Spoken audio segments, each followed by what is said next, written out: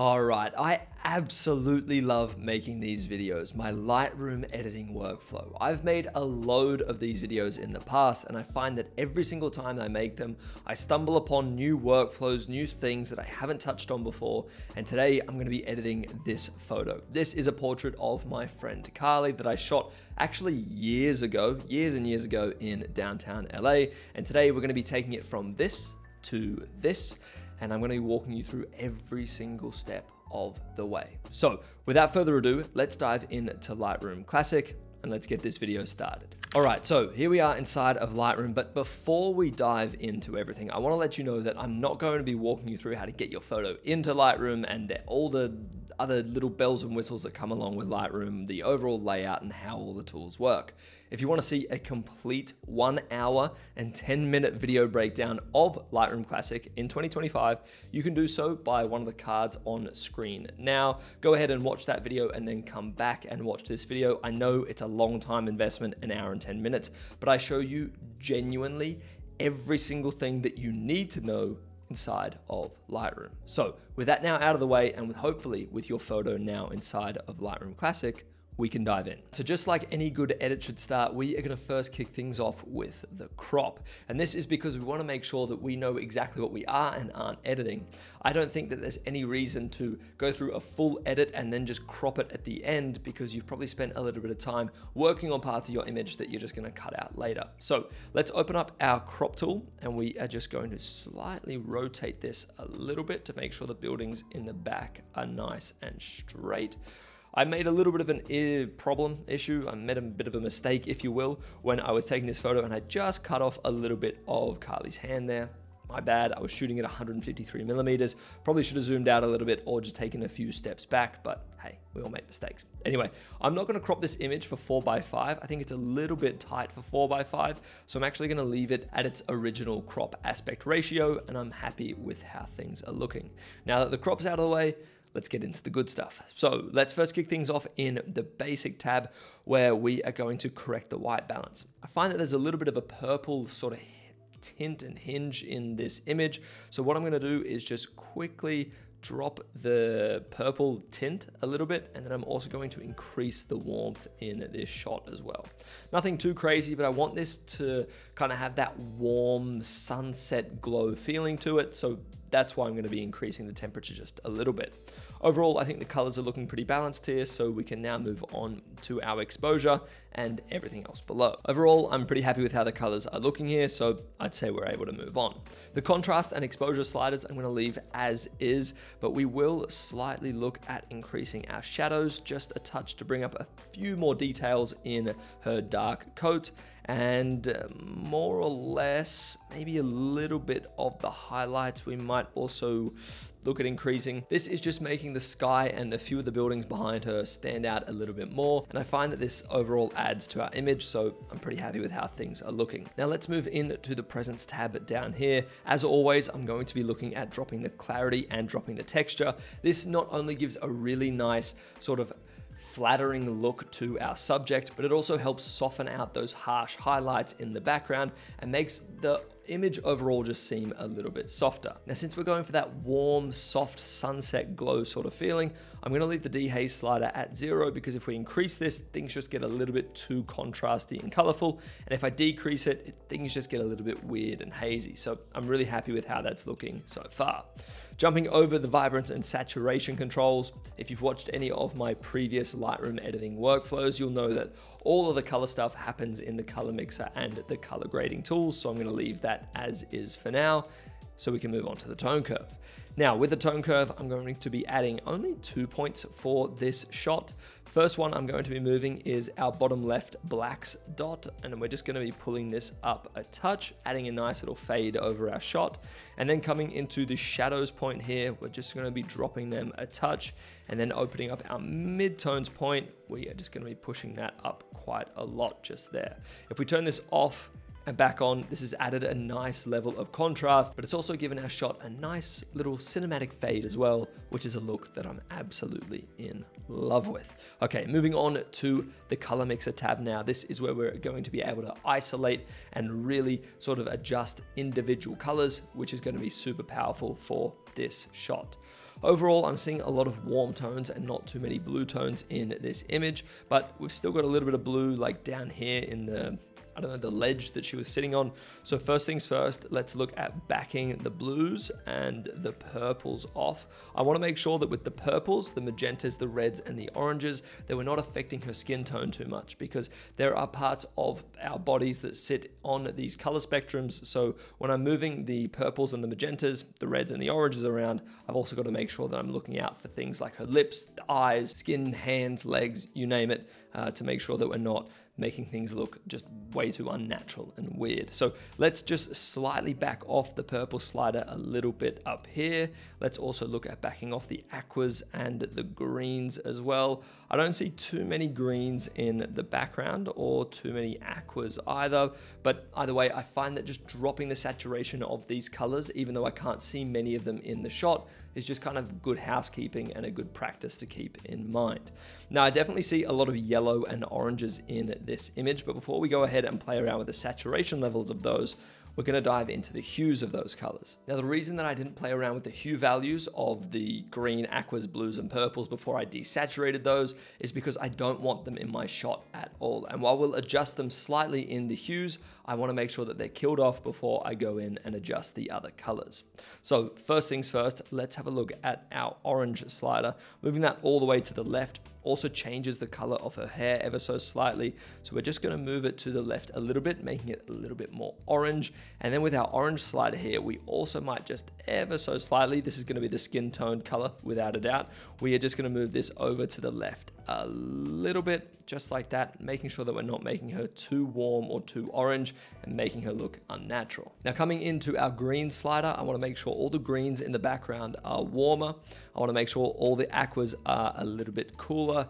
The blues, we can make them maybe a little bit to the teal side to sort of help soften them out a little bit. And then with the purple slider, I'm going to push them over to the blue side quite heavily. And now just with our color mixer and those changes only, we've gone from this to this, which is super subtle, I know, but on an image like this where I'm not looking to explode one color and make it super over dramatic, small little changes like this is what adds up to a really good edit. So now that our hue sliders are out of the way, I'm gonna move back into our saturation sliders. Having a look at the orange slider, I'm probably gonna leave this as is because I don't wanna play around with her skin tone at all. With the yellow slider though, we could probably back this off a touch as we've got a lot of yellow in the background, and obviously her hair as well is falling inside of the yellow color. But if we just back this off a little bit, it doesn't give too much of an impact on her hair, but also tends to sort of cool down the city a little bit behind her, which is looking pretty nice. Overall, I'd say I'm happy with the saturation sliders. When it comes to the luminance sliders, maybe increasing the luminance of the yellows a touch. This is how bright or how dark a color is going to be. And then overall, I'm probably going to leave everything as is, maybe a little bit of luminance pushed into the orange color there to sort of help brighten her up and help brighten a few things up behind her in the city as well. All right, moving on from the color mixer tab, let's now get into the color grading workflow. First things first, let's make our way to the highlights. And I already know that we're adding warmth into the highlights. We're really looking for that warm sunset glow. So adding blue here would just make no sense, or any other color would make no sense. I want to make sure our image is looking nice and warm. So with that in mind, we're also going to do the same thing with the midtones here, except we're going to back these off. I don't want to go too overkill. And then we might add a little bit of a contrasting color by adding just a little bit of blue into our shadows. And when I mean a little bit, I mean just a little bit. If you find these tiny little circles a little bit too finicky to play around with, you can dive into the individual colors up here, up the top, and then you have the ability to have a much bigger slider, which is ideal. So we want to back these off a lot. I don't want to add too much in there at all. I'm going to leave the midtones where they are, and then we might look at increasing the highlight warmth just a little bit. Maybe the midtones are muddying things up just a bit. If we back those off and we back the shadows off as well, I'm finding the skin tone in her face is just looking a little bit pale after we made these adjustments. I don't want to push this too far. Yeah, see, that's a nice contrast, but as soon as we add a little bit of warmth into the sky, I feel like things just get a little bit washed out. We can of course come back and change this in our masking workflow. So for now, let's keep those midtones a little bit nice and warm, and I'm not going to add any blue into the shadows. I'm going to leave these as is. So moving past the color grading tool, let's get into the sharpening tool. What we're going to do here is we are going to add a load of masking, because I really want to make sure that I'm only going to be sharpening our subject and not the city behind her, which is very much so clearly blurry and out of focus.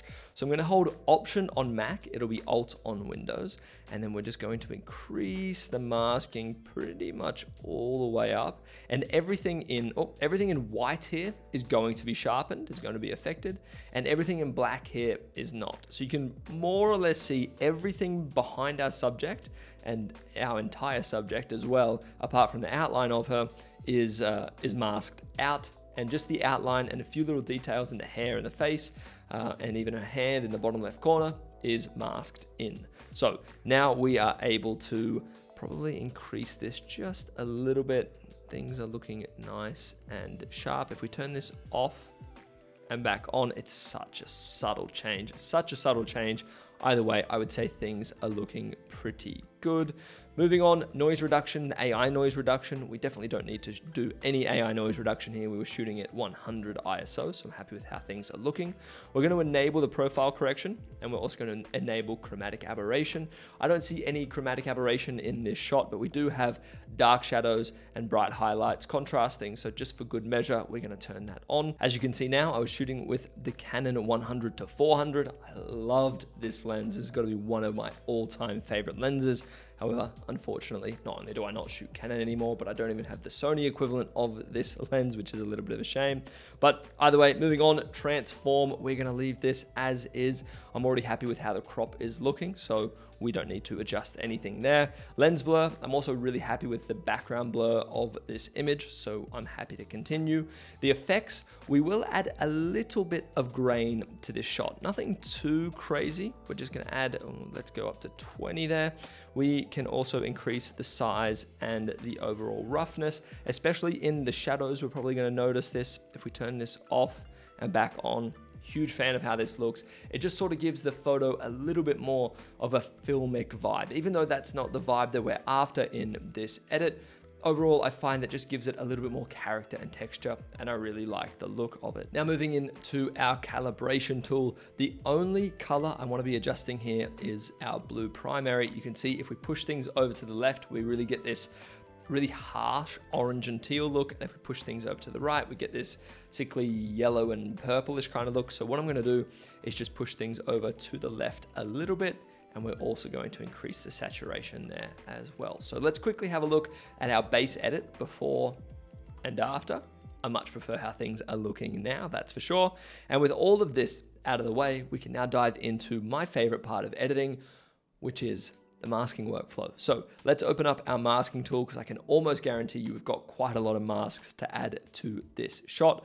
The first one that we're going to add is a big radial gradient over our subject. We're going to invert it and then drop the exposure. This is giving us a controlled vignette, and I really like the way this looks. I add it on genuinely nearly 99% of the shots I edit. Anyway, after that one's done, what we're going to do is add a linear gradient, and we're going to just come up from the bottom here, and we're going to drop the exposure just a touch, sort of making the ledge that she's sitting on a little bit less noticeable and a little bit less eye-catching, if you will. So now that that one is out of the way, let's add another radial gradient to our shot. Now what we're going to do here is we're looking at this image, and we're finding that the direction of the light coming into the shot is coming from the left side of our image. So what I'm going to do is add a radial gradient over the left side of our shot, and then I'm going to look at increasing the exposure just a little bit there to sort of emulate light coming through into our image. I'm going to come down to the bottom here of our masking effects, and we are going to just drop the dehaze a touch. We're going to drop the clarity a touch. We don't want to go too crazy here though and make things look unnatural. And then we're also going to come up to the temperature here, and we are going to increase this ever so slightly. I would say that looks pretty good. We can turn an individual mask off by just hovering over it and then clicking on and letting go off on the eye. So before and after. really like the way this image is looking. Now we're only gonna add a handful more masks here. Another one that we're gonna do is another radial gradient just here. We're gonna cover this building right there. If I turn the overlay off, you can see that there's like this really harsh orange building. I have not liked that the entire time we have been editing. So let's turn that overlay back on. We're gonna come in here and just kill off the saturation on that building. Okay, maybe this isn't the right tool. Let's get the brush mask and let's brush this in, because I also don't want to affect her skin just peeking through of her shirt right there. Well, of her sleeve, I should say. So now that we've kind of colored in this building, I want to make sure that we're sort of getting everything there. We can just come to the saturation slider, kill this off, and now that blends in so much better with the background. Like, it just looks like it fits in, versus if we turn this off, it just stands out way too much. Now, overall, I would say we're pretty much nearly done. We might add one last mask, and that would be one from the top right here. We don't want to hit our subject at all, and we might just look at increasing the highlights, increasing the exposure just a little bit. And we also might look at decreasing the clarity and decreasing the dehaze, just helping sell that really nice, bright, sunset vibe, sunset glow, if you will, behind our subject. And now I would say things are looking pretty good. One last change I want to make to this image, and that is right here.